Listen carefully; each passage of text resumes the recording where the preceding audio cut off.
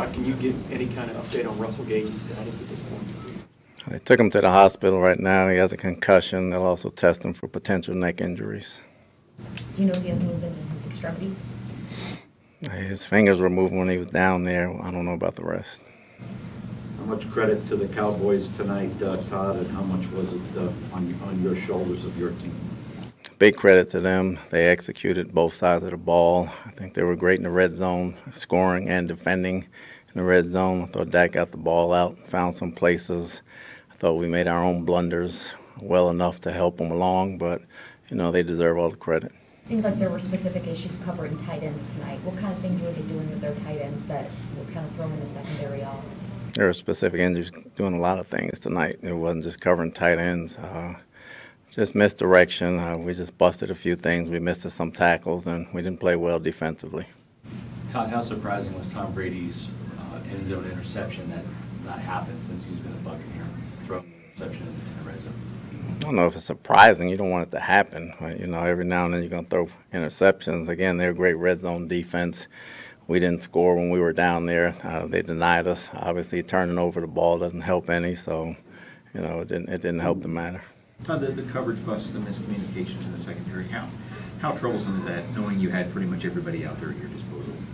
It was troublesome because they were day one installs, and we got to execute better. Tom threw the ball 66 times. Obviously, it's not what you want out of your quarterback, but what took away the running game?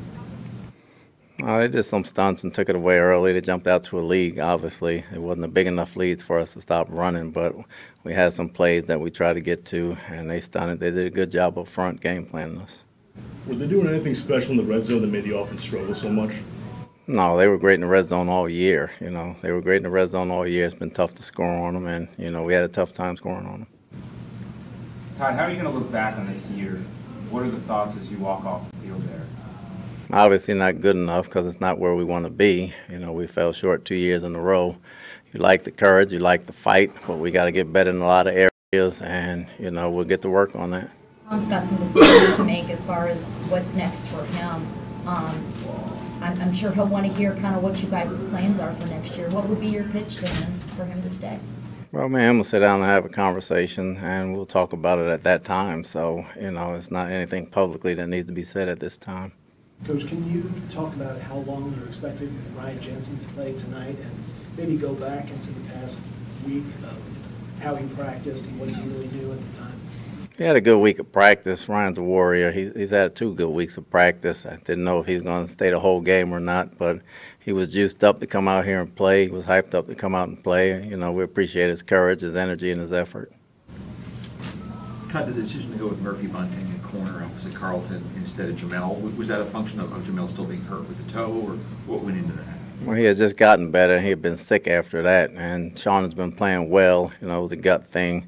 When Sean is healthy, they're nip and tuck anyway. You go with the hot hand. Sean was playing well, so we left Sean in there. You said the breakdowns in the secondary were day one installs. What do you attribute those gaffes to?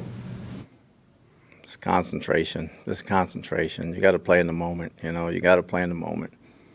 Defense open with 2 3-and-outs. Vita Vea got a big sack here, but then there wasn't a lot of consistent pressure on Dak. How much has that been a problem, really, since Shaq's been out?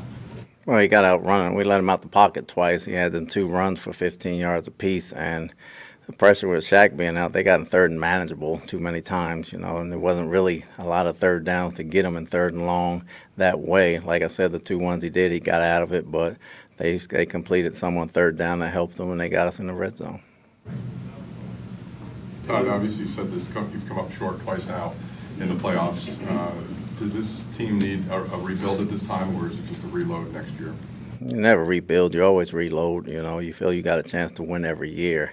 We just got to tweak some things from a schematic standpoint all the way around, offense, defense, and special teams. And obviously, no one ever comes back with every player on the team. So we'll have some new faces in here. That's just part of the game.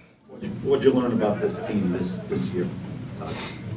We're tough, you know, we're tough. We keep incurring a lot of injuries the last 2 years, but the guys that can play fight their butts off for you. They fight their tails off. We're tough and we're resilient.